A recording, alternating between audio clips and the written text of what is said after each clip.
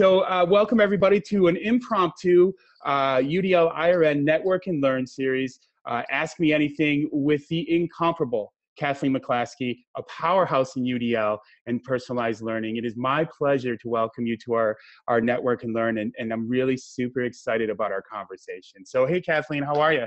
I'm doing great. Good, good. So as everybody knows, we have a typical format, but I'm going to share with you the format real quick right now.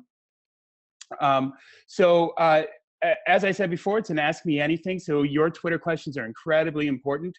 And we are live streaming this, so you can just go ahead and jump on at our website. You can find the Zoom link and click on that and jump on, or invite your friends and have a whole viewing party for our Ask Me Anything tonight. Typically, we use our UDL IRN hashtag, but I also want to include Kathleen's own hashtag, the PLearn chat, which we'll talk a little bit about, or we'll talk more about in a little bit. But also, whenever you're asking questions, go ahead and tag both of those. We do often do a question and response kind of section. So tonight's layout is pretty simple because I don't want to spend too much time trying to guide the conversation, because Kathleen is a masterful storyteller and I just want to hear her stories, and you will too. So tonight's plan is that we're gonna frame the conversation around discussing how Kathleen kind of came to her UDL journey and what that meant for her, check for some questions, talk about Kathleen's passions around UDL, which will be exceptionally exciting. That's why we sandwiched it in the middle. It's the meat. And then where her future work is going, and this idea of personalized learning in UDL and what that future begins to look like. And then we've got some final thoughts, and we'll pay some bills, and that'll be the evening. So without any further ado, I'm gonna stop sharing my screen, and Kathleen, we're just gonna jump right in. Okay. We have some people that are sending some questions in through chat, but we'll get back to those in a bit. I really, Kathleen, if you can give some framing. I'm changing it on the fly because I wanted to read your bio, and then I'm like, that's too stuffy for the relationship that we have, I think. So I want to ask you just kind of. I just kind of want to ask you who you are, who you see yourself as, and what your work has been, and then we'll come kind of to your UDL journey. But I think it's a natural, from what I understand and what I know about you and the conversations we've had, it's a real natural flow. So Kathleen, what are you up to? Where are you from? What are you doing? What's going on? Well, where am I from? I grew up in Massachusetts. My entire education is actually in Massachusetts. I've lived here in New Hampshire for now over 40 years. I love living here. I have two grown sons that are 38 and 35, and two grandsons that are 12 and 6. So, oh, wow, okay. So that's who I am. And, I kind of like to be able to say to you is that I've always had this real vision about teaching and learning, and very early on, I saw how tools could be the great equalizer. In fact, in 1985, I basically said that. I said, computers, because technology wasn't part of the terminology, was the great equalizer. I always saw the reason to level the playing field for everyone, and for all children.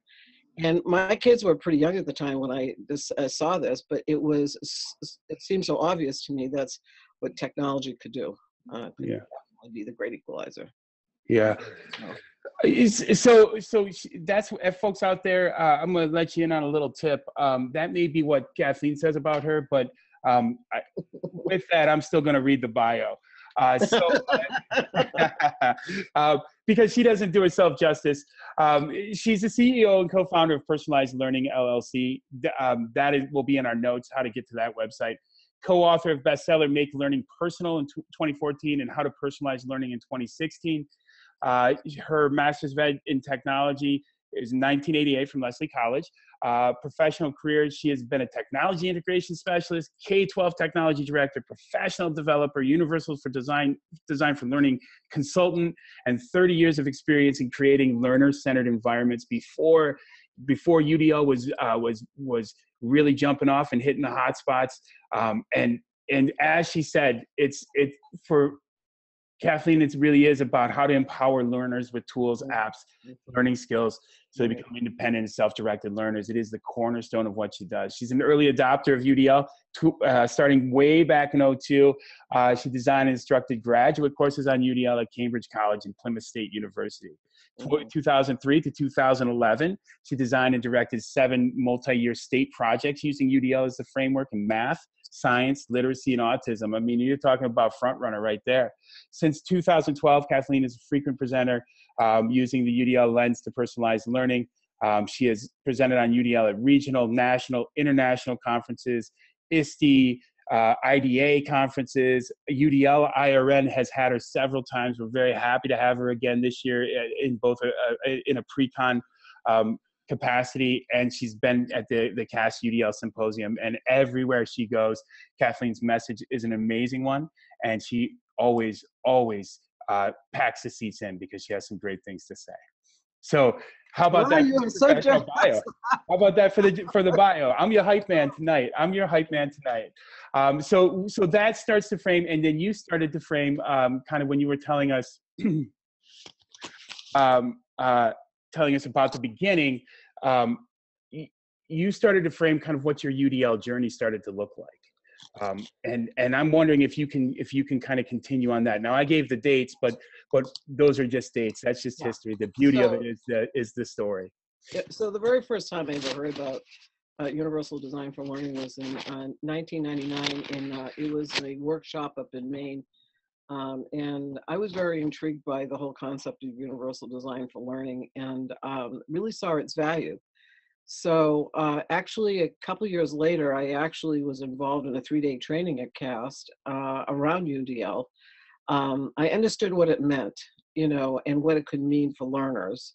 So I immediately applied those concepts to, well, how can we really look at learners and understand learners using UDL, and how can we better instruct all learners in the classroom?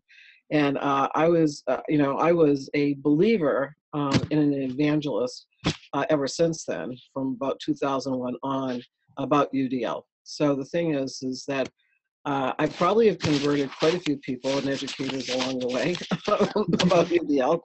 And the thing is I got everyone to understand that UDL is really for everyone. It wasn't about just the kids that had challenges, because I don't know anyone that arrived on this planet in perfect learning condition. Okay, that's a good point. That's a good point, right? So the thing is, I want people to realize that we all have strengths and challenges in our learning. Yeah. And even the biggest and brightest children on the planet and adults still have those challenges. So we really get to see all aspects of that learner, where I thought that UDL was just absolutely perfect. And I did several projects, and one thing that really got me to see every child as a learner was my experience with a group of autistic children, where we used interactive smart boards with those children. And we basically defied everything they said in research about children with autism, children connecting, making eye contact with other children in the audience. They were able to do that. They were able to tell their story with that board. But we need to see every child truly as a learner, and that drives the work that I do, and will drive that work that I do going forward. And using the UDL lens will be the key to all of that.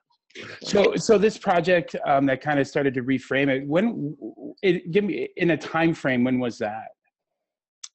That was, I want to say it was back, so this is 2017.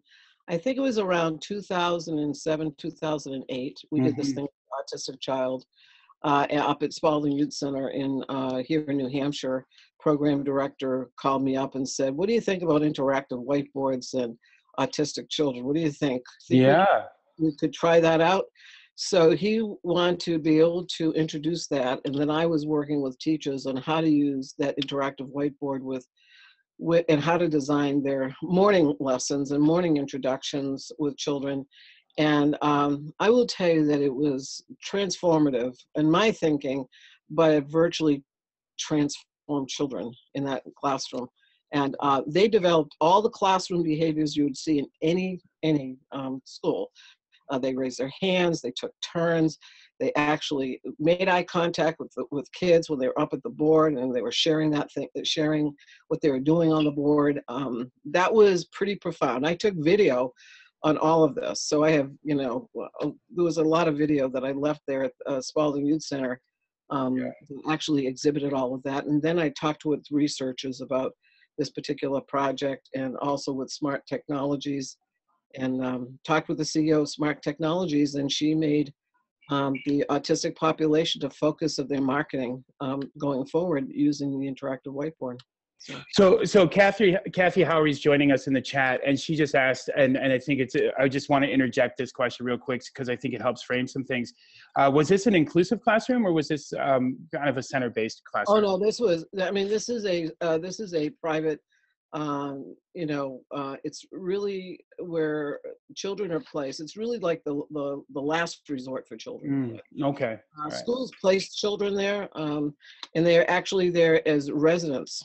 A lot of them, and so they serve the children with neurobiological disorders and children with emotional handicaps at that school.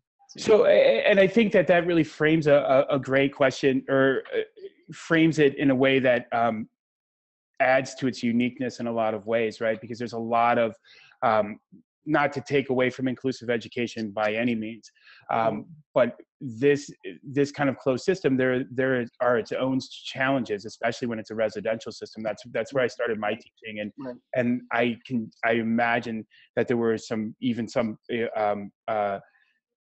very different experiences than even I myself have seen firsthand.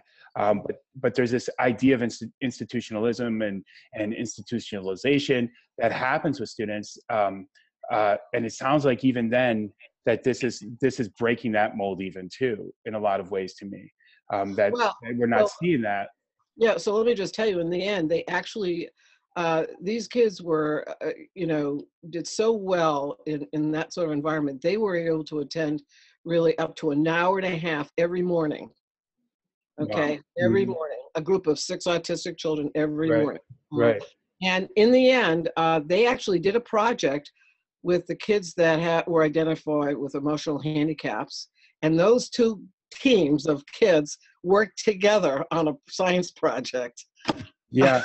So and that's pretty interesting, because that's where my career started, right? Was with emotionally impaired kids. So I know exactly emotionally impaired in residential systems. So I know exactly kind of where you're coming from there. But those are 2 pretty unique groups. That if there isn't this equalizer, right, or this thing that kind of sits between them, that could be that's you're asking for some trouble. Oh yeah. But, so in your view, that tool becomes that equalizer between them. Oh, it was absolutely the equalizer. And the thing is, what it became, it was that common tool they could both use, and they actually, worked with them side by side. They have that place has a science fair with kids, and the teacher from the 3rd grade group from the EH program actually, said to this woman with the teacher from the autistic program, let's get our kids on a project together. So these teachers took some major risks. They even took the kids off site and everything. So the thing was, and then, each one of them were able to have some sort of poster around what they did. And it was really about cleaning the environment and stuff like that. So, but I like to sort of get to other projects that I was involved in too. Yes, please. Yeah, please. So I was lucky enough to get a 3-year grant from a Math and Science Partnership grant, and I named the project Science for All, and basically applied the UDL principles to science, and basically said that how can we engage all learners at any age in science? Right.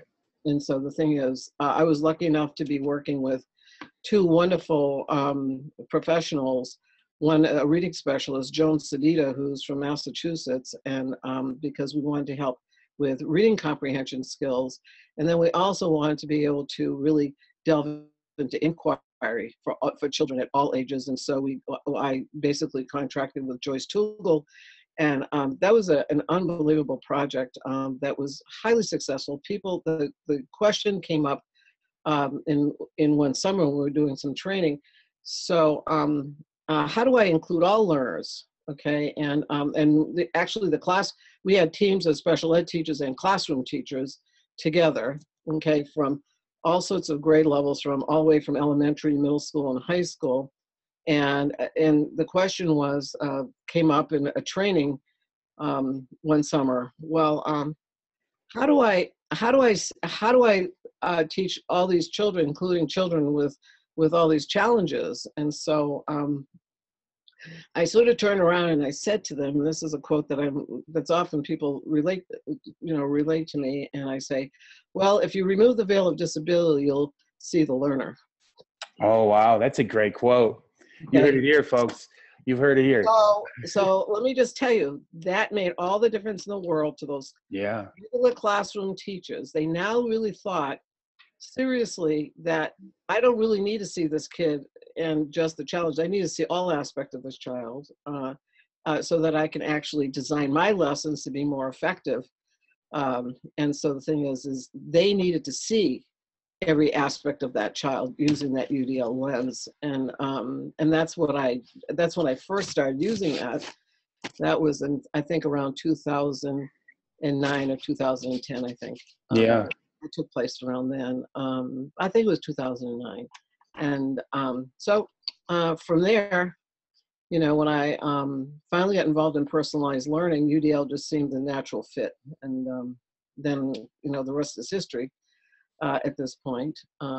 So people, I think that people just really need to be able to look at children differently. And we need to get teachers to see the learner in every child. Yeah. So I'm always expounding, and one chapter in the book is called Discover the Learner in Every Child. I never use the word student, except for that this time tonight. Yeah. But if we are really going to transform education, we need to change our language about who the children in our classroom are. Well, and I love your stance and view of the learner, because I think that terminology of learner and student is an adapted term, right? It's a specialized term, and in its specialization, what it does is it starts to limit what our definition is. But the term learner is this very adaptive term. It still contains the identity of being a true, thinking and learning and interacting with your world, but it opens up so many other avenues, because the learner is not just the kid sitting in your class. The learner is you as an educator, or it's an administrator who walks in. And then that really begins to encompass that entire kind of idea and sense of variability, right? Reframes it. I've been just so enamored lately with the folks that are looking at it and saying variability is not just this place from special education, but it is this place of all learners. And if we open up the framework, like you're saying, of defining what a learner is, we've really found an adaptive way of talking about people who are thinking and using executive functioning and all these different pieces and all these different human beings. And so I love that. And people on Twitter are loving it. And they're asking more about the project you just talked about. And they're asking. So Kathy Howry has a couple questions, and we'll get to those in just a few minutes. I have some from Denise DeCoste as well, and some from Steve. So I want you to kind of just, if you could just kind of, I know that's very hard, but in the next few moments, if you could kind of surmise where your UDL journey is still going, right? Where it's finished kind of talking about that. And then I'd love to ask you some of these questions, because they're good questions. Well, I really want to tell you, where I began this journey, what motivates me every day. Anyone that's read my book actually knows what kind of motivates me every day. Yeah. But I have two sons. They're 35 and 38 today. But each one of them had their own individual challenges. So my oldest son was a severe dyslexic and still is. He reads. He went to Kildonan finally, where he finally learned how to read at 16 years old. But the thing is that he never developed the independent learning skills that children need to have if they really are going to college, have a college or career, go into the post-secondary. Right, So right. the thing is, I've been driven by his personal experience, and I started a company back in 2001 called EdTech Associates, and I left K to 12 because I knew I needed to do something else. And then, and I'm just going to tell you the true story. Mm-hmm. 9/11 happened, and I was sitting there watching that, and and I want to say to you is that was probably the most profound effect I've ever had in my entire life. That was like the point where I made the decision about the path that I was going to follow for the rest of my life. Yeah. So, yeah. So the thing is, a lot of people ask me, well, how do you become an entrepreneur anyway in education? And I said, well, I'll just tell you how I did it, and maybe something that you may want to think about. But I asked myself two questions. I cried a lot during that time. And I said, and my father used to say to me years ago that even in the worst tragedy, that people would actually, you could find some wonderful thing out of the worst tragedies. So, and so I asked myself two questions. Why are you here on this earth? And how do you plan to make a difference? And so with that, I basically, follow this path that I wanted to be able to help teachers understand how to use tools to support the diversity of learners in their classroom. And that's how I began. And then, I ended that company just about a year and a half ago. And I don't see Bryan anymore, but hopefully he's around. Oh, yeah. I'm still here. Yeah. So, but the thing is, that's how I started. And that sort of provide me a focus. So once you answer those two questions, then you find your purpose in your life. Mm-hmm. And that purpose really drives what you do going forward. And this is what I will do the rest of my life, is try to get educators to understand how learners learn and how to see the learner in every child, and find a way how we can develop the skills so that every learner has choices in their life. And what it really is in the end, and what I talk about now, is how you develop learner agency with children. Oh, yes. And how you get there, and how you can use UDL to get there. And so that's really what I will probably profess for a very long time. And because I want them to know how important it is. And recently I talked about that we need to promise every child agency. Yeah. Oh, that's a powerful statement right there, Kathleen. That is such a powerful statement. We need to promise every child agency. That's, ooh. Yeah, I love that. And I think, so that's starting to kind of go into that second part, like, what is your UDL passion? And I love that. And I want to come back and I want to revisit it, but I also want to reach out to our people on Twitter and our people in the chat and throw some questions at you, because it is an Ask Me Anything, right?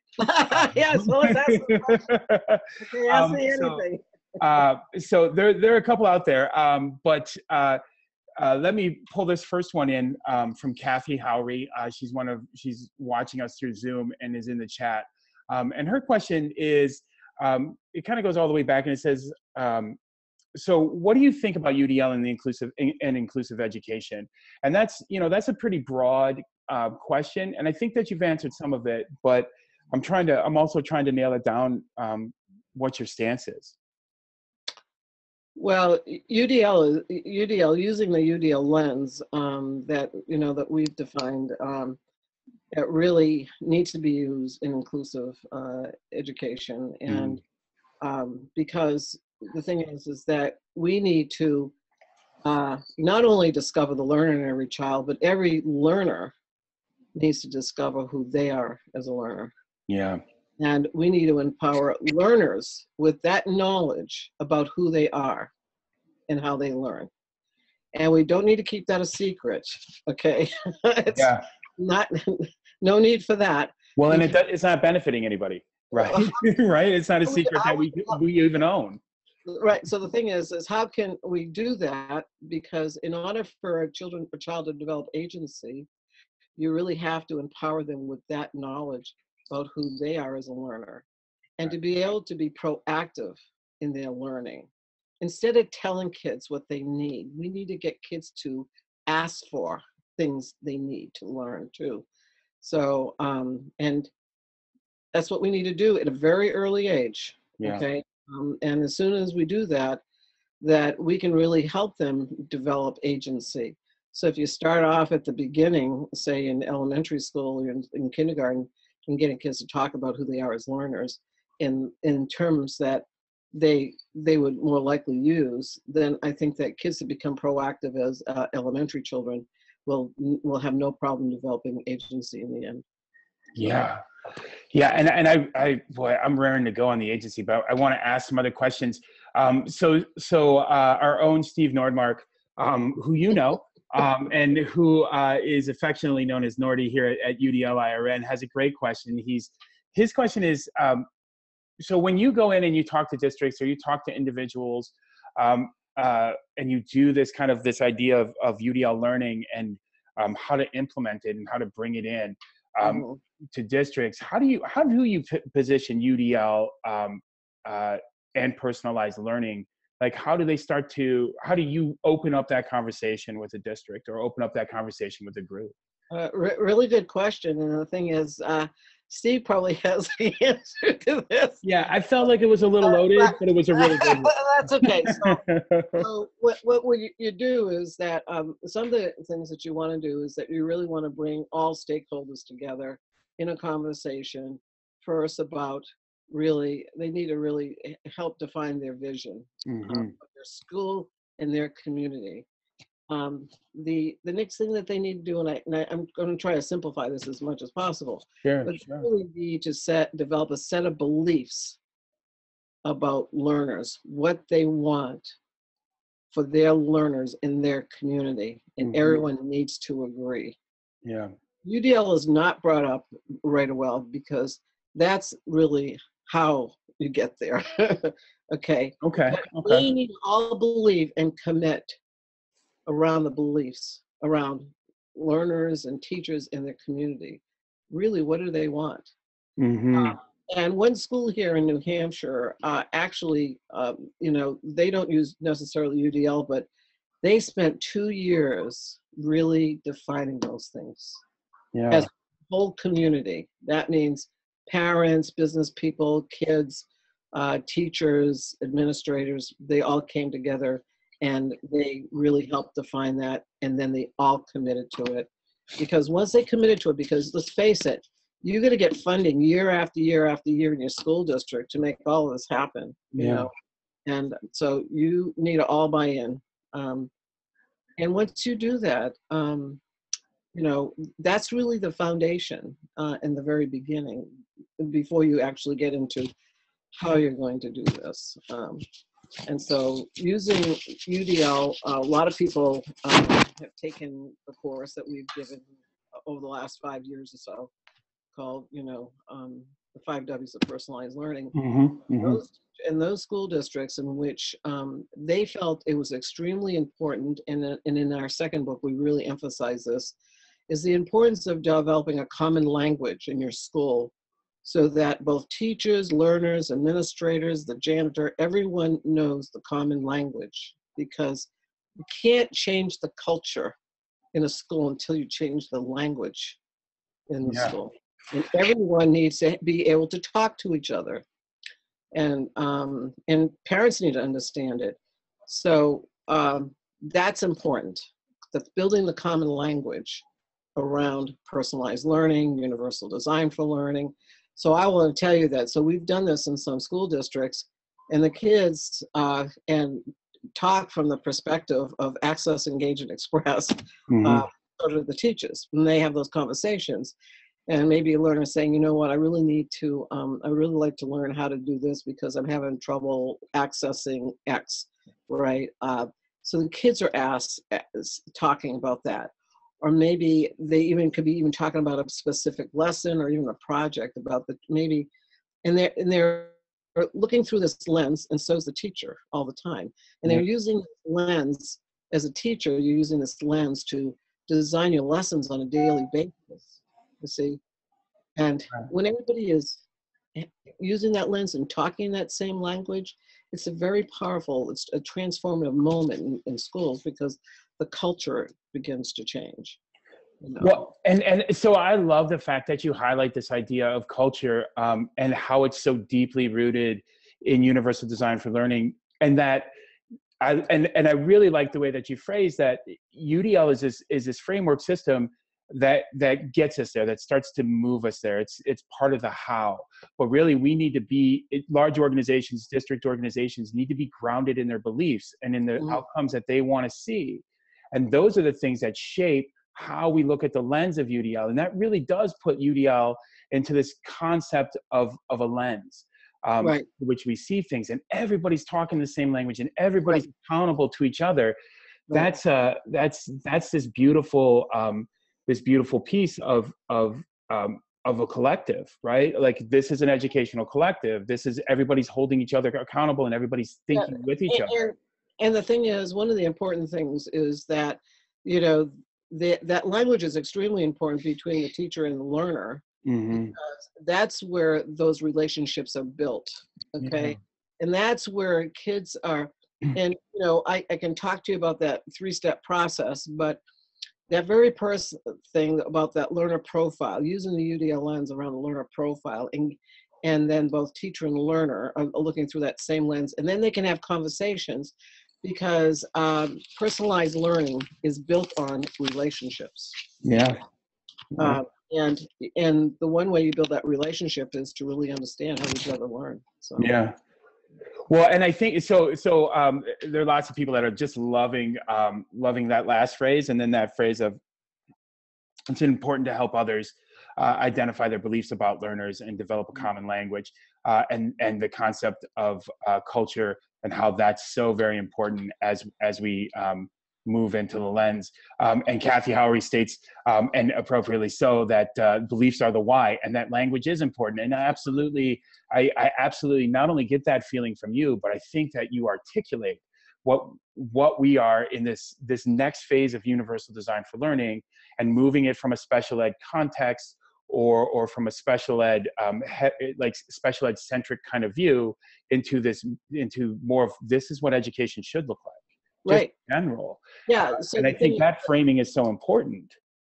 So the thing is, it's that when we empower teachers and learners with understanding this lens, I mean, this is how education is going to be transformed. UDL is essential to the transformation of education. Okay, whether anyone knows it. Our job is to get people to believe that by showing models and showing examples. So the thing is that we need to take, you know, UDL, you know, and we need to put UDL in a brighter light and talk about it in ways for all learners all of the time. We have to do that, because you can't scale this unless everyone is talking about it. Okay. And that's the biggest challenge that we have. And, you know, I'm going to do my part, because I keep writing about this stuff and talking about this stuff. But for sure. But the thing is, if we don't focus on the learner, okay, we will never get there. Okay, we need to really understand how children learn and respect them and value them as learners. It's the whole value system that you have. Those beliefs and values in your school are critical to creating the change, so that every learner can thrive in school. And it's, you know, so I'm just like, I'm getting goosebumps, quite honestly, Kathleen. I'm just, I could spend all night talking about this conversation. But it is that system of saying that, again, rephrasing from students to learners, which gives us all permission to be learners. And then really talking about the things that make us who we are as a district, our identity, our belief system, the outcomes we want, grounding us in that. And while there might be this idea of paper implementation or legislation that's helping us get there. That what I'm hearing say, and if I'm wrong, please correct me. What I'm hearing you say is that stuff's good and that helps support us, but really that's not the transformation agent. Transformation agent are these conversations we're having in our districts about who are learners and what are they doing and how do we respect them. And that to me is all about the agency. Is there more to it than that for agency? Well, no. So the thing is that, you know, that 3-step process that we often talk about in our book is that, you know, the learners need to understand how they learn. That's critically important. And the teacher needs to understand how these children learn. And a lot of times people will say, oh, how can I do that if I have 100 kids? Well, let me tell you, it actually can be done. Yeah. But the thing is that kids want to share that out. Even high school kids want to share that out, okay? And you can do that in all sorts of ways, by the way, with all different types of tools, all right, for them to use. The next thing is so we need to take a look at their strengths and challenges around access, engage, and express. And we need to be able to say, okay, so let's talk about, or let's think about, and we want kids to make some suggestions here too, about the types of tools that they would like to learn how to use to support a challenge or enhance a strength, okay? Mm-hmm. And it's because it's not just about the challenges, it's also about the strengths. Mm-hmm. And then we need to talk about skills, okay? Because if we don't provide the skills around the tools, you don't need, there's no reason to have the tools. Okay? Yeah, absolutely. So, sure.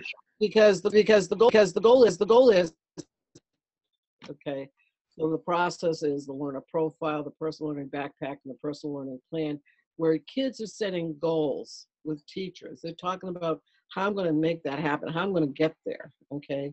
We need to teach kids how to monitor their own progress. That's a skill that's that's innate. Some kids do that, are able to do that pretty well. Some kids cannot do that. We need to help them understand how they sort of measure their progress and how they check on their progress. So, and the importance of it. And the importance of that. We need to get kids to talk about their learning.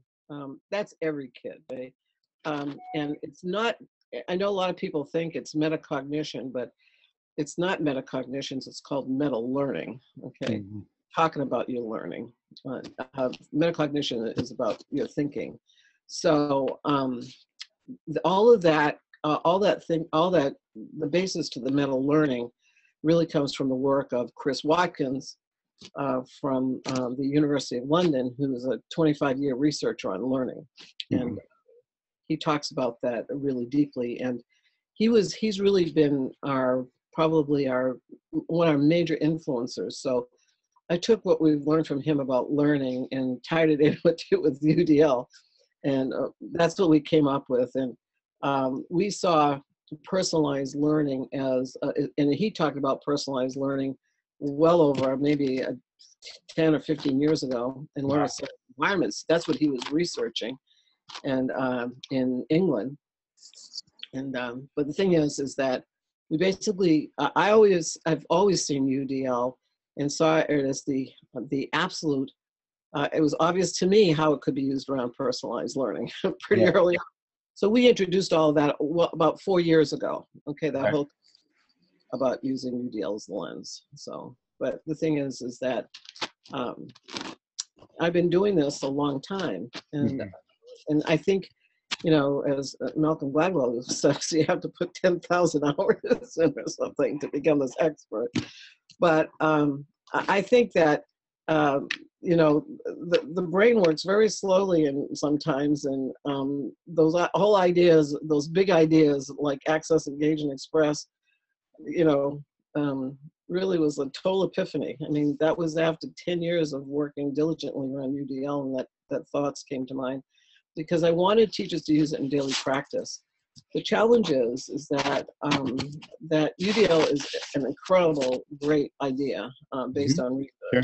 And we want it to be used in daily practice. And my challenge was, how do I take something like UDL and to simplify it into words so it can be in the daily psychology of teachers and learners all the time.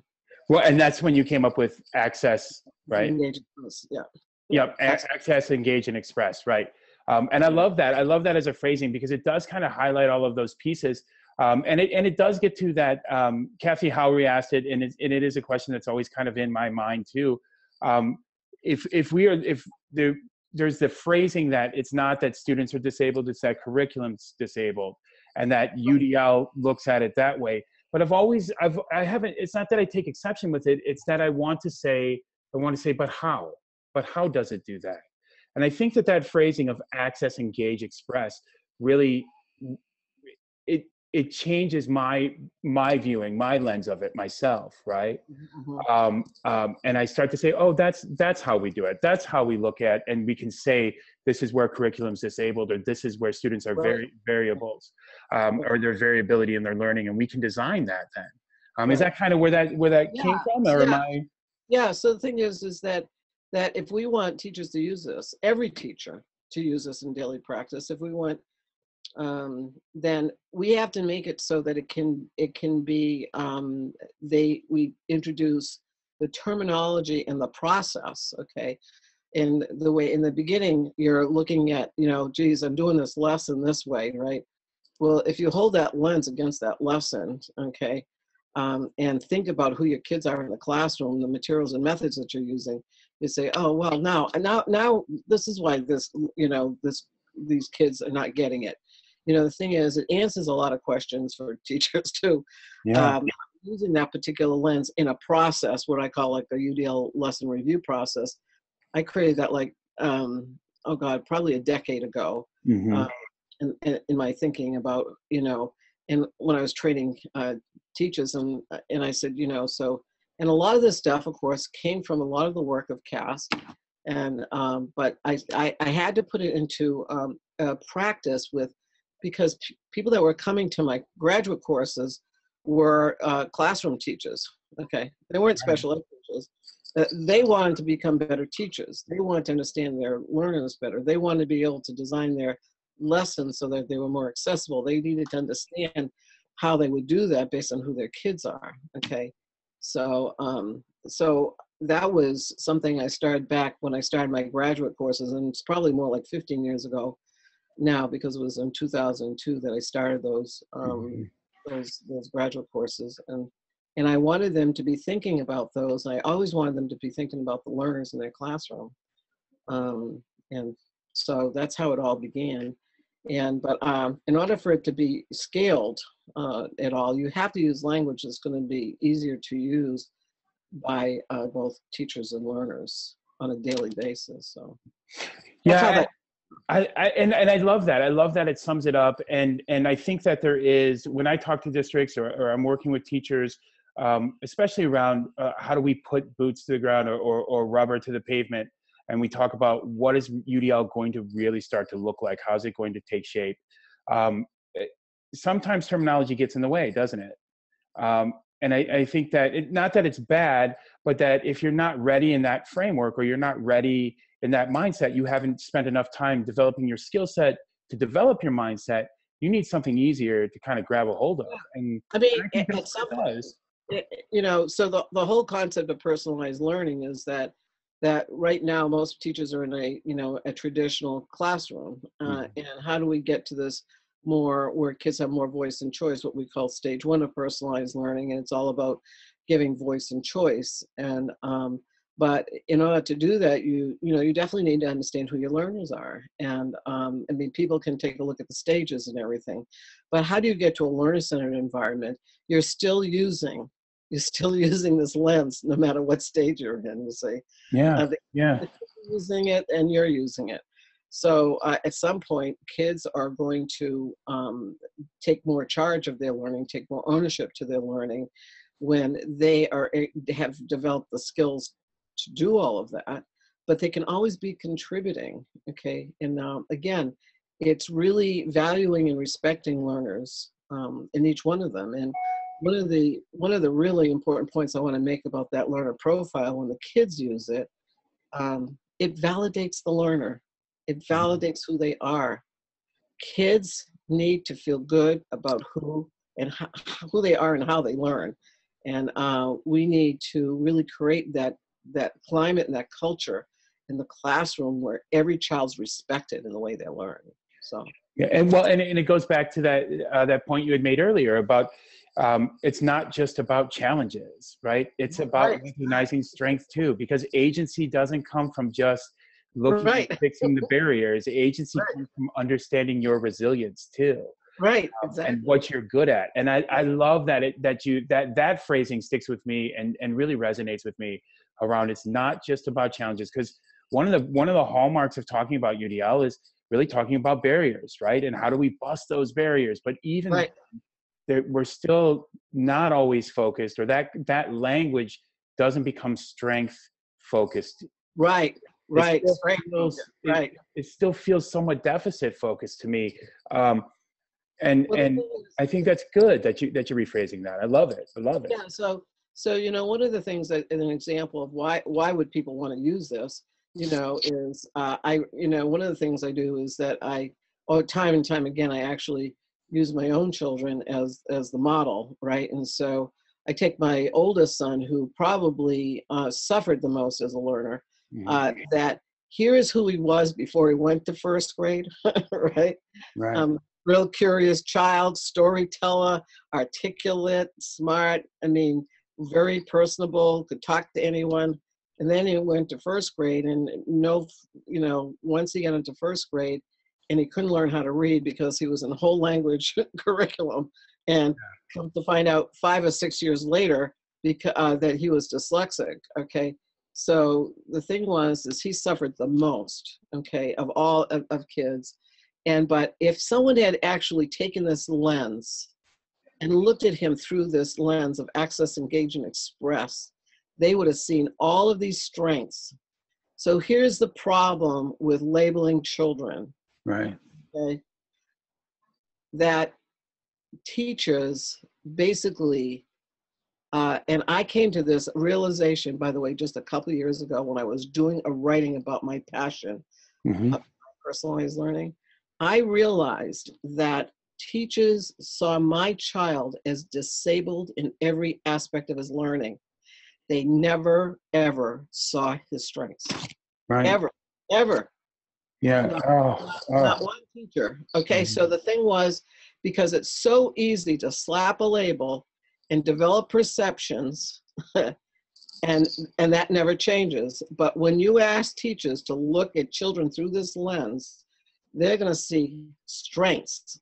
Okay, Yeah. there's Yeah. challenges, but so is that child, because that child, by the way, who doesn't learn or doesn't learn well or struggles, they stop seeing themselves as learners, and that's the real tragedy to all of this. Okay, Yeah. Oh yeah, we for sure. we need to get kids to see themselves as learners again. Yeah. And that's what our job is, okay? That's our job, all right? We need to help kids see themselves as learners. And the thing is, if in fact they had used that lens, they would have saw a totally different child and they would have never, because, the story goes is that he was off the chart in mathematics at 7 years old. Hmm. But he felt stupid every day of his life in school, and especially in mathematics, because he couldn't write the process down. Mm. So, so he Right. never realized his real gifts were never nurtured ever. Yeah. You see? Yeah, yeah, I absolutely do. And that really frames the conversation. I want to, so I can't believe how quickly the time is flying, quite honestly. So I want to get back to some questions and some comments that are made.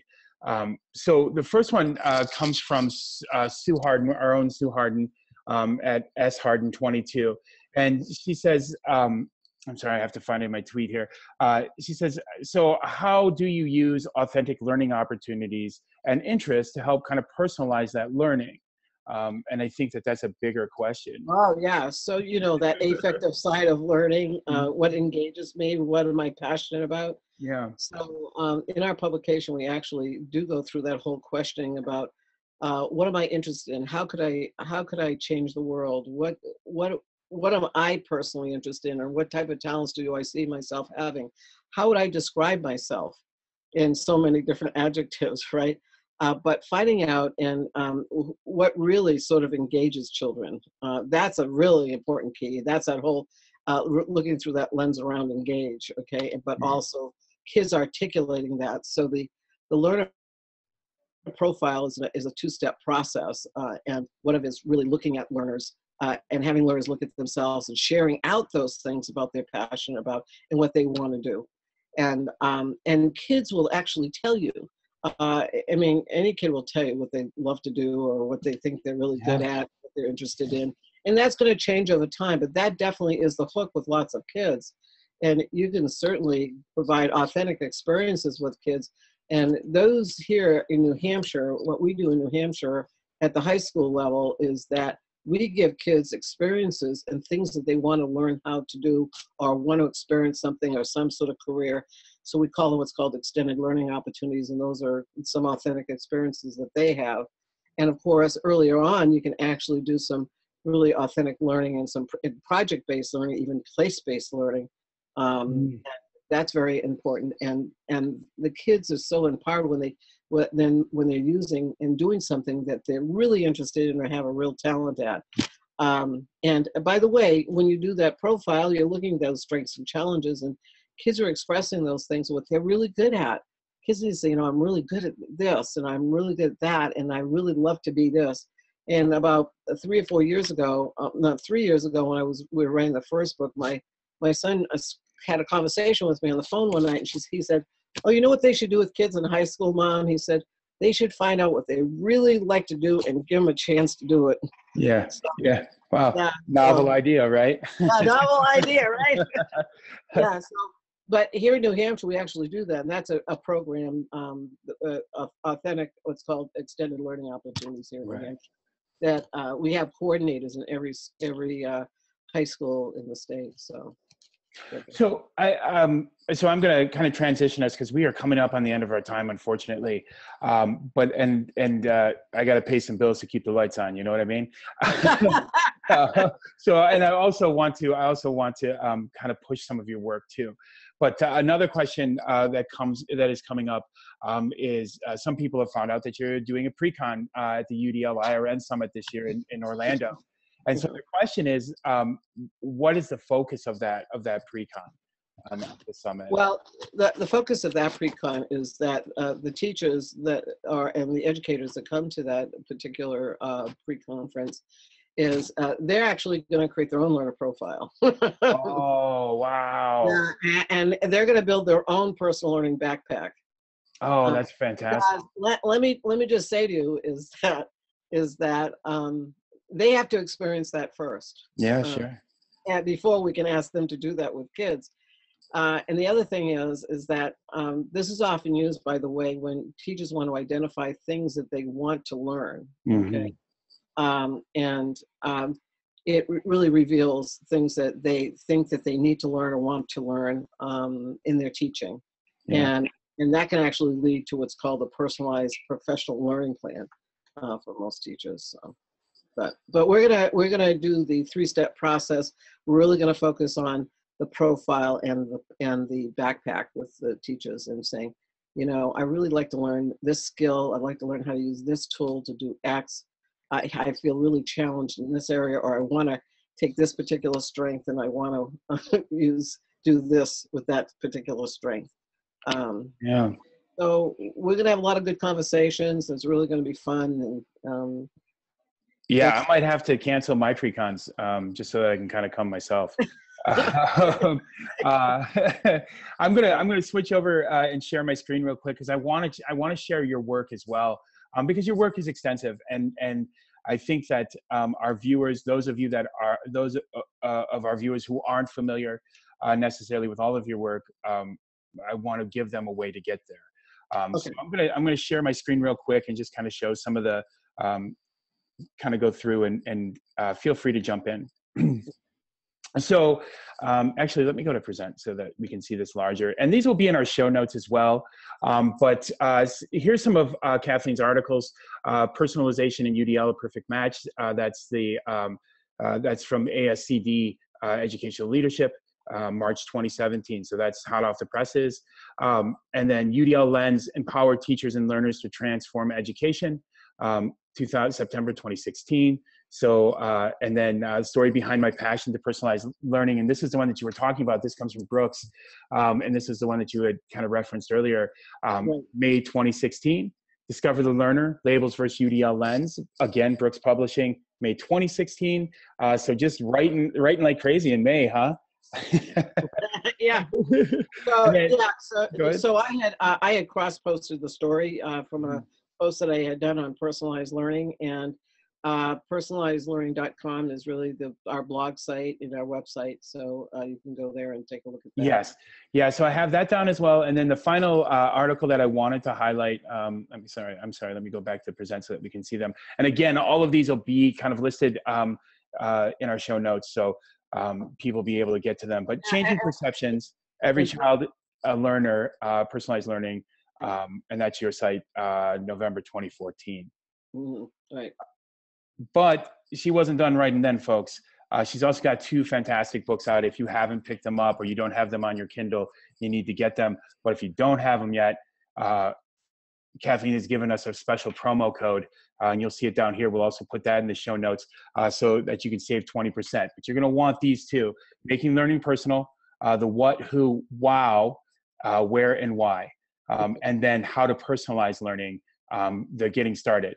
And so those, and with a foreword by Louis Perez, who, if you don't know him, you got to check him out as well. Well, he's co-presenting at the pre.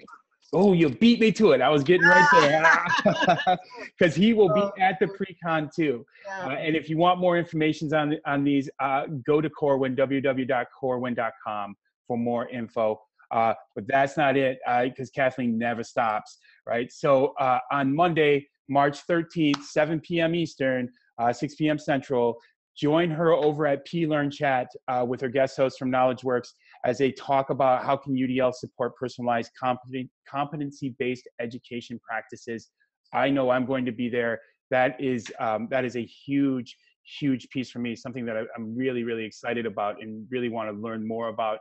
How are we doing that for teachers? How are we doing that for students? So if people go to P-Learn Chat, at P-Learn Chat, where, we put out the 6 questions around that P-Learn Chat. So we just finished those today. I just finished those today with KnowledgeWorks. So we're publishing those over the next 3 to 4 days, because people prepare for our P-Learn Chat. Oh, yeah, for sure.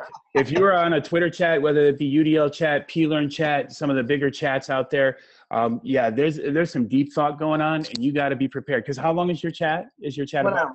Yeah, 1 hour. An hour goes so quick. It goes so quick. So I want to also highlight some of the things that we got happening at the IRN. If you have not as of yet registered for the 2017 summit, it is in Orlando. It is the place where UDL leaders come to learn. You will have an amazing time. We really try to create an experience out of it, from social gaming to networking to great pre-conferences. In fact, let me just show you the graphic. You go to udlirn.org, click on the banner, you can register, folks. But we got 2 design labs where folks just kind of come in and have open design, and Kathleen McClaskey might stop by, and David Rose might stop by, and Katie Novak, and great people in the room just kind of thinking. 12 interactive networking sessions, 6 pre-conference sessions, 7 UDL talks, 27 breakout sessions. We are looking at just huge numbers this year for our summit people. It's a great place to network, because that's a big part of what we do, is bring implementation, research, and networking them together. And then we have one David Rose. So you got to come for his fireside chat. If you can just fly in for that, I would do that. And don't forget, you can have a chance to create the next UDL Crusader.